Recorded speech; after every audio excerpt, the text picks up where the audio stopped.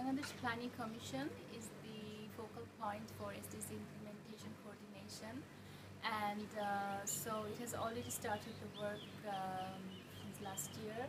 And first of all, we are doing a SDG mapping with all the stakeholders, including the various ministries, to know who will be the lead for each of the SDGs, and also who will be in the associates. So the mapping will help to give all these stakeholders responsibility, a sense of obligation. And also we are doing exercise for data gaps that we need for each of the indicators, like 169 indicators. Most of them are related to Bangladesh. So we've done a data gap analysis and what we need, what we have.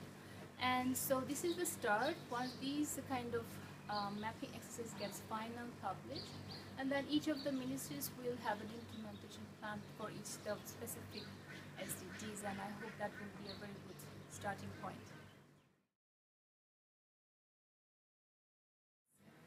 Challenges is that that coordination, I think we hear it so often, but it's always for Bangladesh as well, it's a challenge. But Bangladesh Planning Commissions with the leadership of General Economics Division, they do the coordination, but sometimes it's a challenge because there are many ministries, many divisions and agencies, and that is a big problem. And sometimes they need to be, the focus on the roles is not there, so that's a challenge. So strong monitoring is necessary. And another one is about data, I think. Data availability is a problem because we found that we need to generate more data, and so we have to be aware that we spend resources to generate the data with our money or with the help of our donors, so that we can monitor, track the progress of the SDGs.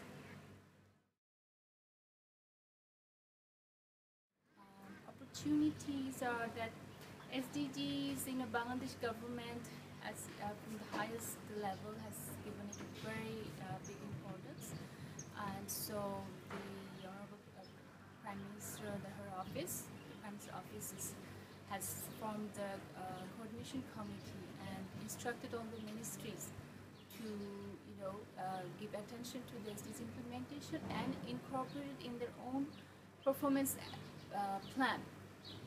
So it's like, for example, annual performance plan was there, but now SDG will be a part of everybody's activity. So that's a big opportunity. So the government missionary will know that all about SDGs.